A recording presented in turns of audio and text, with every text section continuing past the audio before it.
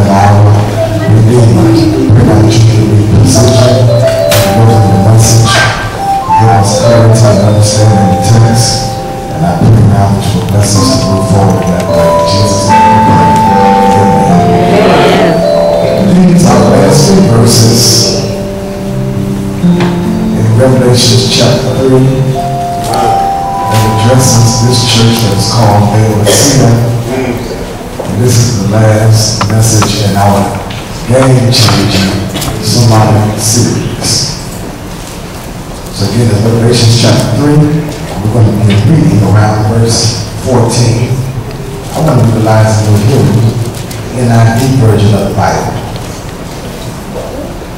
You will find these following words as recorded. To the angel of the church in Laodicea. Right? These are the words of the Amen. The faithful and true witness. The ruler of God's creation. I know your deeds, that you are neither cold nor hot. I wish you were either one or the other. Okay. So because you are lukewarm, neither hot nor cold, I am about to spit you out of my mouth. You say, I am rich. I have acquired wealth and do not need anything. But you do not realize that you are wretched, pitiful, poor, blind, and naked. I counsel you to buy from me gold refined in the fire, so you can become rich, and white clothes to wear, so you can cover your shameful nakedness, and salve to put on your eyes, so you can see. Those whom I love, I rebuke and discipline. So be honest and repent. Here I am. I stand at the door and knock. If anyone hears my voice and opens the door, I will come in and eat with that person and they with me. To the one who is victorious, I will give the right to sit with me on my throne, just as I was victorious and sat down with my Father on his throne. Whoever has ears, let them hear what the Spirit says to the churches. Again, this is the final sermonic series of this lesson, Gamechangers. Gamechangers. You may be seated in the presence of the Lord.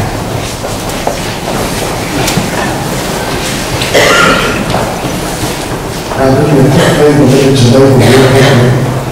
We want to look at somebody and say, neighbor, I am a game changer. I want to submit to you this morning that I am a student of preaching and effective communications. When I speak of preaching, I'm talking about being able to share the gospel in such a way that it reaches the mind, the spirit, as well as the soul of people by sharing the good news of Jesus Christ. Now, when I talk about effective communications, I'm talking about being able to speak in such a way that you connect directly to the listener. And that's what makes a person an effective communicator. Now, one of the ways you become effective in any one of these areas is by studying people who are already excelling in these areas. For example, if you were to preach great, it behooves you to learn from great preachers. If you want to effectively communicate well, learn from people who effectively communicate well. With that being said, I really enjoy studying and listening to effective preachers and communicators such as former President Bill Clinton, Bishop T.D. Jakes, John Maxwell, Jim Rome, Creflo Dollar, Billy Graham, the late Steve Jobs, Bishop Noel Jones, Dr. Jack Graham, and even the former and late President Ronald Reagan. And the list goes on and on of effective communicators and preachers. But let me pour some cause and submit to your spirits that although I enjoy studying and listening to all of these people and many more, I discovered that the most effective communicator and preacher to ever walk the face of this earth is Jesus Christ. There is not a soul alive or has leader that can preach Logos. What is Logos? The Word, or the Rhema. What is Rhema? The revelation of the Word, and effectively communicate God's truths like Jesus Christ. See, Jesus not only preaches to the mind, he also speaks to your spirit. Jesus not only preaches to your soul, he also speaks to your heart. Jesus not only preaches to where you've been, but he also speaks to where you're going.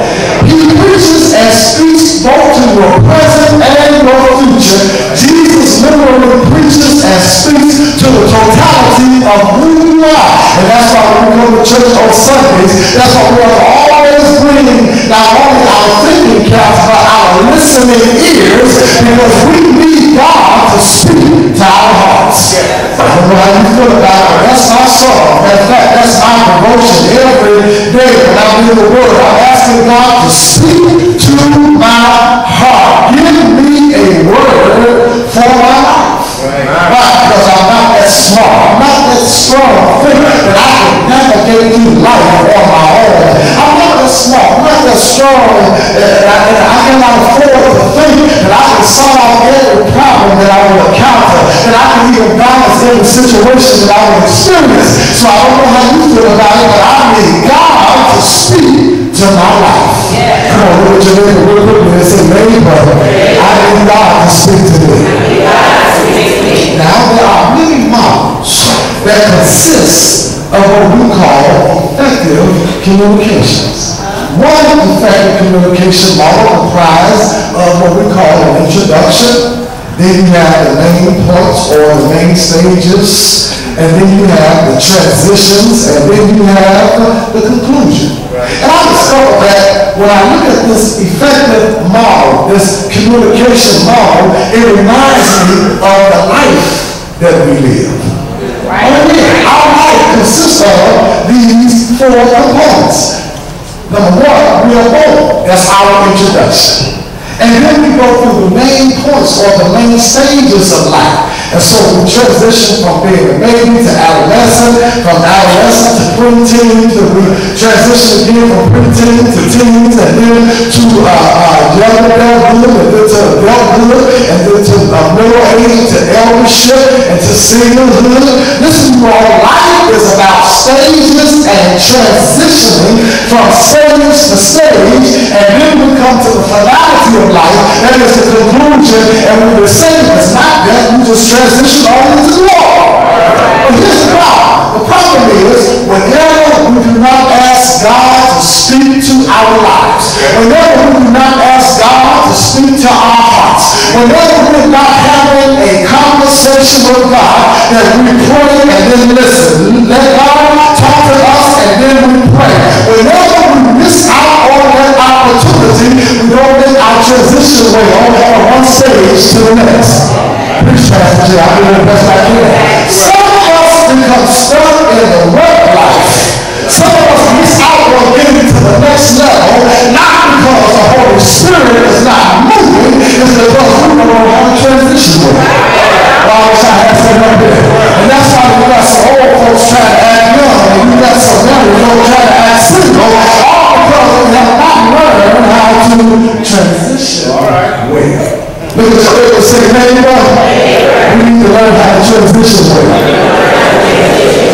Don't you find it interesting that the effective communication model of life speaks to what we have to go through? Let me go further and say that as it relates to effective communication and preaching, and one of my mentors, Reverend Dr. Donald Parson, taught me this model. He said, Johnson, tell them what you're going to tell them. And then tell them, and then tell them what you just told them. You're a Sunday school teacher, you're a preacher, if you're a communicator in any shape, form, or fashion, remember that. That's a go. Tell them what you're going to tell them. And then tell them, and then tell them what you just told them. That's a good law. However, when I studied this text, Jesus presents in this text a different kind of model, a unique and interesting kind of model. This is what Jesus does. He does two things. Number one, he upsets their equilibrium. The second thing that he does is that he analyzes their discrepancies. And then thirdly, he gives a clue to the resolution. All right, rewind and play. He upsets their equilibrium. That's the heart, that's the shock. Is that what Jesus said to me? I can't believe Jesus. Secondly, he analyzes their discrepancies. That's why is my situation like this? Why are things not going right for me? How come I'm always crying and complaining and it seems like nothing gets better? How come when I feel like I'm taking 2 steps forward, I'm taking 5 or 6 steps backwards? Analyzes their discrepancy. There's no one gives a clue to the resolution. How can I overcome my situation? How can I mature, go past my circumstances? How can I fix it? How does life for me become better? What would be an interesting model that Jesus gives us? Watch how it plays out in the text. Let me go back again. Number one, he upsets their equilibrium. Look at your neighbor real quick. Is it anybody? He upsets their equilibrium. Now, when we talk about the word equilibrium, that means a state of emotional balance or calms. This is what he does. He unbalances their balance. And he gives chaos to their calms. All right, let me say it one more time. He upsets their equilibrium. What do we do, preacher? Well, he unbalances their balance, and he gives chaos to their calmness. And let me tell you this. He does it by smoothing this word. Y'all watch. I don't know some of y'all think that's such a word on the street. That's not a hip-hop word. That's not a street word. That's not a slang. That word was used in the Bible before he was used on the street. But not because he used the word wretched, he also used the word pitiful. He also used the word poor. He also used the word blind. And he also uses the word naked. Jesus upsets their equilibrium. He gives unbalance to their balance. He gives chaos to their calmness by using these words. And if most of us had a conversation with Jesus right now, and he told us he was wretched, pitiful, poor, blind, and naked, the first thing we do, we better find Jesus. Who are you talking to? I'm not talking to you here. You can't talk to me like that. So the question is, why does he upset their equilibrium? Why does he upset their emotional balance? Because they were comfortable. See, some scholars suggest that they were rich, and not only were they rich, but they were also arrogant. Why? Because being comfortable and complacent will lead you, if you're not careful, to become arrogant. What you talking about, Pastor Jay? Why? Because you now have a routine. And when you have a routine, oftentimes you begin to depend more on the routine than rely on God. Let me say it like this. See, when you start to do it often, then you start to do it. In other words, you take control of it and you begin to do it with your own power and your own strength, and you start relying on the power and the strength of God. And that's why every day in your life, you have to learn how to ask God, Lord, help me, Lord, I need you, Lord, I cannot figure this out on my own. Lord, don't let me depend on my own strength, but Lord, I need to depend on your power and your strength, because I recognize that I cannot do nothing without you.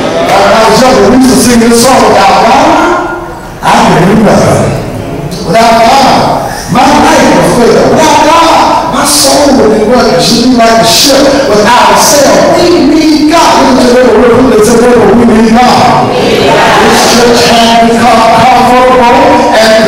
sit right where they was. And Jesus, in his divine and infinite wisdom, upsets their emotional balance. He upsets their equilibrium. And he says in verse 17, do you not realize that you are wretched? I know you got no $3 in your pocket. I know you think you got it going on. I know you think that you're doing this and doing that. But at the end of the day, you are wretched. What you're doing is pitiful. Now, that little translation says like this. It's miserable work. You're poor. You're blind. And you're not rich, but you're naked. I wish I had some help here. You got some money, but you're still poor. I wish I had some help here. You think that you got it going on, but at the end of the day, you're really rich. That sounds like criticism, though. And I know that the new school preachers have taught us prosperity, health, and wealth. And I know that one of the pastors of the largest church just says smile, and as long as you smile, and everything will be all right. But it's kind of interesting that what we hear is different than what we often read. Don't you find it interesting that the picture that is painted about Jesus is not the picture that Jesus painted of himself? See, he is not a God. He's not only a God that will pick you up and turn you around. He's not only a God that will save your soul. He's not only a God that will heal you, that will deliver you, that will make a way from you, but he's also a God that will call you wretched when you have become complacent and comfortable. Oh, I wish I had some more people. Yeah, we don't like to hear that. Oh, he's also a God that will call you pitiful and poor, blind and naked. Why? Because he's the God of the truth. See, he tells this church the truth. And the reason why many of us cannot receive constructive criticism is because we really don't know how to hear the truth. But I thought I would tell you, whenever you forfeit the truth, whenever you abandon the opportunity to hear the truth, you just mess up on the opportunity to grow. Because you cannot grow, you cannot mature, you cannot become smarter and wiser or get better without hearing the truth. He shows up on the scene and he tells them the truth. And that's what the gospel message is all about. It is the good news nestled in the truth. He tells them the truth. He tells them like it is. He calls a spade, and he says, y'all are too comfortable, y'all are too complacent, and you need to get yourself together. Let me ask this question. What area of your life that you have become comfortable and complacent that you need to get together? Oh, wait, no shot like we did last time. They got stuff this other pastor. He gives us guidance to their guidance. He gives chaos to their comments. But not only was he upset that we can look at it, but then secondly, he analyzes their discrepancy. He shocks them with the you're wretched, poor, and naked, and pitiful, but then he tells them why. Their discrepancies, their inconsistency. This is how he says it in verse number 15. He says, I know your needs. All you know is you're rich. You know we've been faithful. You know we working. He said, oh, yeah, I know that. But I also know that you live cold. No hot. He says, you look normal. But the problem is this. I wish you was either one or the other. Instead of lukewarm. I wish you were cold. I can deal with that. Or I wish you was hot. I wish you was either wrong or right. I can deal with that stuff that's in between. See, I can deal with you being right because I never met none of you all when you were right.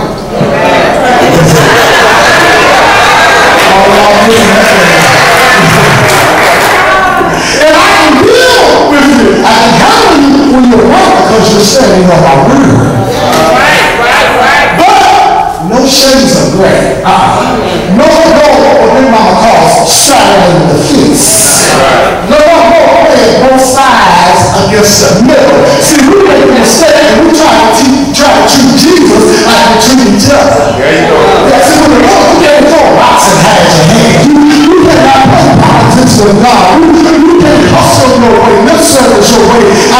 situation with God. God always called a spade a spade. He said, I don't want you. He said, I don't want you to be cold or hot. I don't need no lukewarm people around me. I don't need no all-cold Christians. Yeah, they put one foot in and they take one foot out. Come on, they put one leg in and they take one leg out. I can't pick on them. I can't count on them. They're like the other side. They're up and down. They're like the light switch and turn them on and off. You know some folk like that in your life. There's some of you who can't even call them pick on because you're in the race. So you're going to get count on them. I'm talking about people that you were wrong money to, but when you need them right now, they act like they ain't got it back. I'm going to ask them to do it. And this is the very fact of money that you owe me. Yeah. There are discrepancies. There are inconsistencies. They were not called, neither were they hot. They were not on fire for Jesus, but neither were they lazy in Jesus. They were a lukewarm, complacent, comfortable people. Now, be lukewarm always be comfortable and complacent. Be lukewarm also means they were just going through the motions. Right. See, they wasn't into it. Consequently, some of them were jumping from church to church. Some went to some of the other 6 churches. Some went to the church around the corner. Some went to the church down the street. Some went to the church out of town. They were jumping through from church to church because they was looking for a hot or a cold experience. But here it is. I don't care what kind of experience you get. It don't mean anything when you're lukewarm from the inside. All right. So I don't care how hot the church is on the outside. It doesn't mean anything if you are personally lukewarm on the inside. Because sooner or later, that church that was hot to you will become dull to you, will become boring to you, not because they have changed their format, not because they have changed the way they live things, it's because you've been lukewarm on the inside. Yeah. See, this was a lukewarm church. This had nothing to do with their preacher. It had nothing to do with the church. It had nothing to do with the people in the church. This had everything to do with them. And I don't know what I'm talking to Mr. Escape. There's somebody in here that's just been going through emotions. They're looking for somebody to cheer them into a praise. They're looking for somebody to take a match and light the fire under them. They're looking for somebody to push them, to grind them, to rile them up, to get them excited about Jesus. And they ain't nothing to do with your preaching, your church, or the people in the church. It has everything to do with you.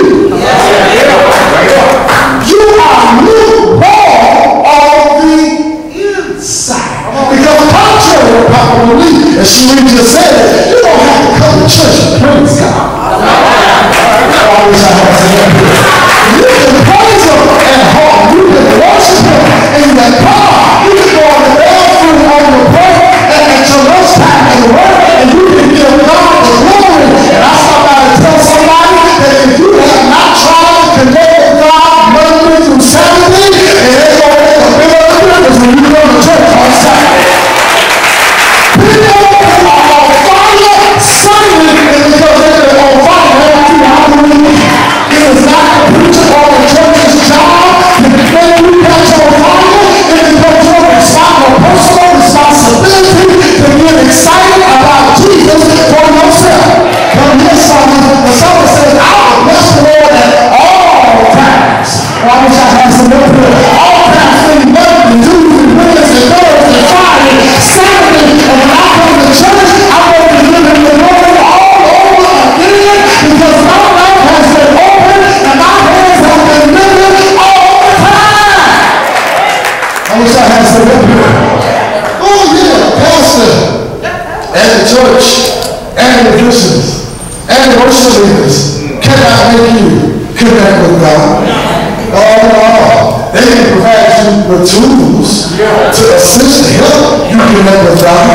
But the reality is you have to be responsible. You have to love God enough. You have to be connected to Christ enough to want to connect with Him for your own self. See, you have to pursue God for yourself. You got to pray for yourself. I wish I had some. You got to talk to God for yourself. yourself. You got to understand for yourself. Just a little talk with Jesus will make everything all right. You got to get a song in your own heart. You can't wait for Justin to get up on Sunday to sing. You can't wait for Shereen to sing. You can't wait for the praise team to sing. You got to get your own song in your own heart. Because there are times in your life when the praise team is not up. There are times in your life, I wish I had some help here, when the preacher don't have a word for you. There are times in your life when you can't text or email or face or inbox anybody. There are times in your life that you need to be able to pray for yourself, sing your own song, and get your own word. Well, I wish I had some help here. If there's anybody here that can testify like I can, that when you pray that you know that God will hear and answer your prayers, just like He answered your mama prayers, just like He answered your preacher's prayer. Are you like you use it like that when you get your own song in your own heart? That song will cheer you up. That song has a way of wiping the tears from your eyes. Is there anybody that feels like I feel that even when you get a word from nobody else, you know how to give yourself a word? Greater is He that is within me than he that's in the world. Give yourself your own word. I can make it. I can make it happen. Not before you pick me up and turn me around. Look at your neighbor and say, neighbor, I know how to encourage myself. But unfortunately, they can't do that if you move on. Well, I wish I had some help here. You can't do that if you walk around. There's no problems on your preacher. No, you can't do that if you walk around blaming all the problems on the church. You can't do that by blaming all your problems on what somebody else did to you. You have to learn how to correct the lukewarmness on the inside of you. And so Jesus was so displeased with their inconsistency. Jesus says in verse 16, he says, because you are lukewarm. Yeah, not like this, because he gives us an introduction as it relates to how our conversation will go with him on Judgment Day.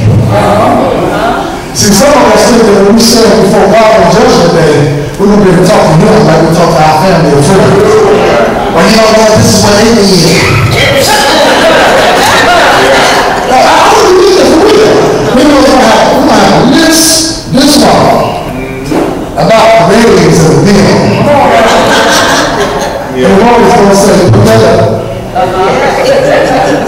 And I'm going to open up this book and tell you about you. And that's what I'm going to do.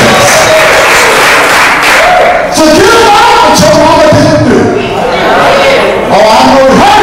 Get about how they lied and scandalized your name.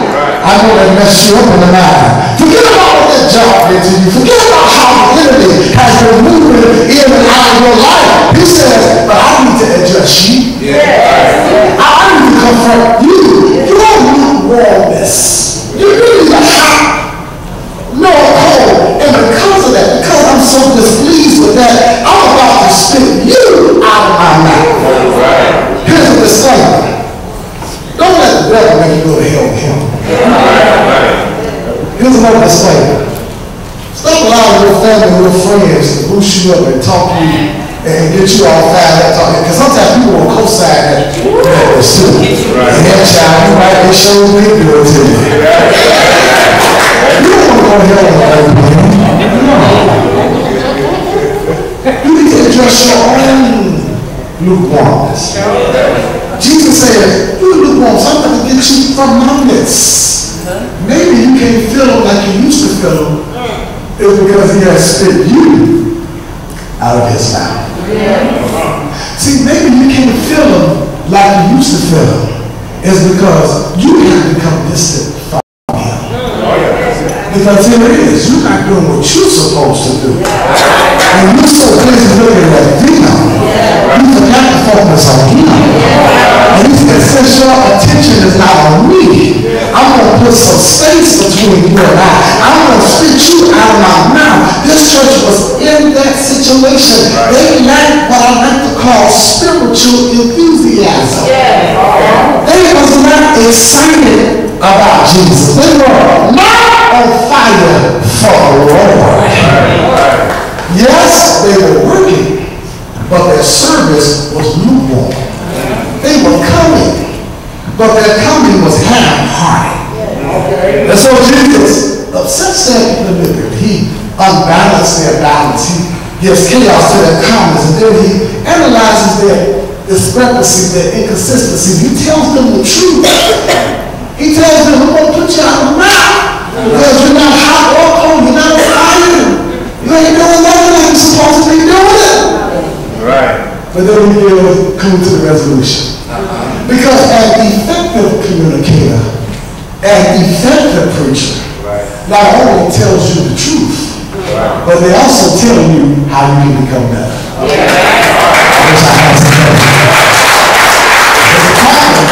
Many of us, because of the relationships, I found that out when I came to Rockford, many of us, because of our close relationship, because we're very relational, we won't tell folks the truth. To their face.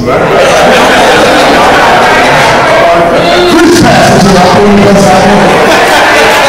and get mad when somebody else tells them the truth. Are you walking with me? And so we forfeit the opportunity to be a blessing to them because we won't tell them the truth. And we make a mistake of trying to give a resolution based on something that's not true. And there are others of us that will tell the truth. But we tell the truth, they mean and cold-hearted. I wish I had said that. And we're telling the truth, and we have no resolution. We don't even have no resolve. We don't want to be wretched. How do I come out of my wretchedness? I don't know. You're wretched. You're pitiful. You're mad. Come on. How do I get that? I don't know. I don't think I want you to get that. I just want to read 60 words. No, that's not what Jesus does in the text. He says, I've come so that you can become better.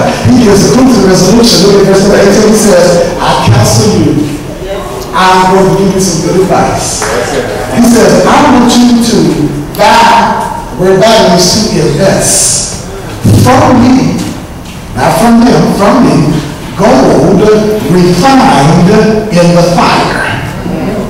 Let me say it one more time. It says, I counsel you to buy, to invest from me gold refined. Here's the key. Don't miss it. Don't miss it. Gold refined in the fire. All right, let me say it one more time, because I don't want y'all to miss it.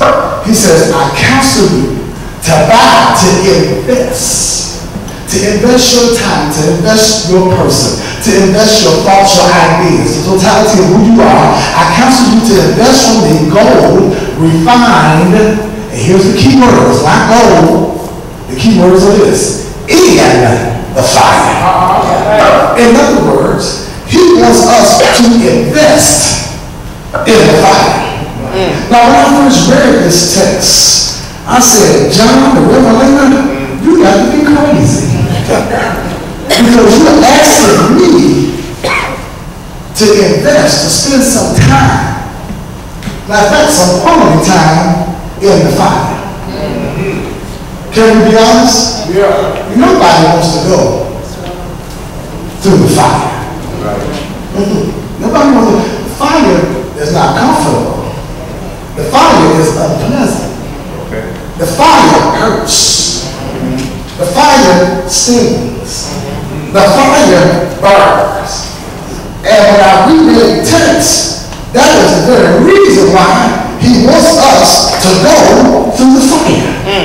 He says, if you go through the fire so that you can truly become rich. See, right now, y'all got some money, but you ain't got no love. Why would y'all have some money? Right now, you're basing your prosperity on things that you can see. But true prosperity is based on that you cannot see, and that's how it is. I don't need you to go through the fire because there are some dirt on you that I need to burn off you so that you can put on some black clothes and some weight.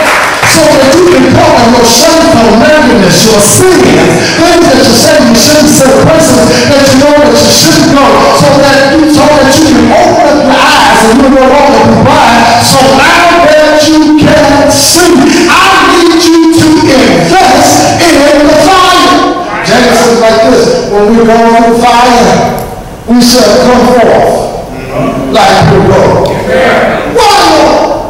you call me wretched? Why do you call me blind, beautiful? Because you're lukewarm. How can I get better? Invest in the Bible. What's the whole point of the lesson of Jesus? Right there in verse 19. Those whom I love, I rebuke and discipline. Let me say it one more time. The people that I love, I rebuke and discipline. And so this is what I need you to do. I need you to be earnest and rebuke. Stop complaining. Stop mumbling. Stop holding the finger. Stop blaming your problems on everybody else. Let me rebuke you and discipline you, because whom I love, I will always chastise. I will allow you to go to the fire, because it's not really about the fire, but it's about who you go to the fire with. I wish I had some help with that. Well, Lord, who is it that I'm going to go to the fire with? He said, it depends on what you do. What is it that I need to do? He said, you need to open up the door and let me in. He says in verse 20, I stand at the door and knock, and if anyone hears my voice and opens the door, I'll come in. I'm out here when I tell you, let Jesus in. Did you hear what I just said? Let Jesus in. Come on, look at your neighbor real quickly and say, neighbor, let Jesus in. Yeah, we allow a whole lot of other people to come in, and we shut Jesus out. But we got to learn how to flip that. We got to learn how to flip the script and reverse that. We got to learn how to shut some people out and let Jesus in. We might want to say it like this, because Jesus knows all about my troubles. No, not one. We got to learn how to let Jesus in. Step to the feet. Amen.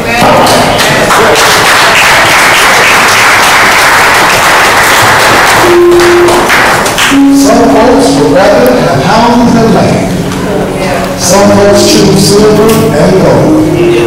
These things they treasure and forget about their souls. But I decided to make Jesus my choice. The gold is stuff. And the gold is stuff. The hills are often so hard to climb. But I started out a long time ago.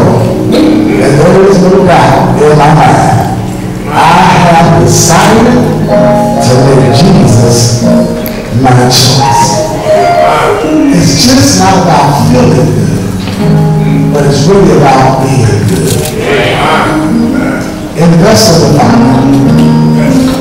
Find not only the will, but create within yourself desire to want to praise God, to want to go higher, to go deeper, to reach further in the fire. See, it's the fire that light that makes you stronger. It's the fire that matures you. It's the fire that grows you up and teaches you that church is not about feeling, not about belief. It's not just about jumping up and down and shouting and dancing. But it's really about receiving a word from the Lord. And sometimes that word is good to me. And then sometimes that word is just good for me. Because when he loves, he rebukes and he disciplines. And listen, y'all, since we know we're not perfect. Let me say it one more time. Since we know we're not perfect. All right. Since I know I'm not perfect. Since I know I mess up. Since I know I have crazy sometimes. And I shouldn't be tripping. I ain't worried to the Lord over my behind. Because he's trying to minimize me acting crazy. And what we're here, he's trying to limit me going off the TV. And so when he disciplines me, when he chastises me, he just put me back in line. He just put me back in. And that's what it truly means to be covered by the blood of Jesus. That what we do, submit to that. Not just sing praise and shout and cry and all that good stuff. That's good. That's not it. How do you know that you cry and tears a little bit like that? It might make you feel a little bit better.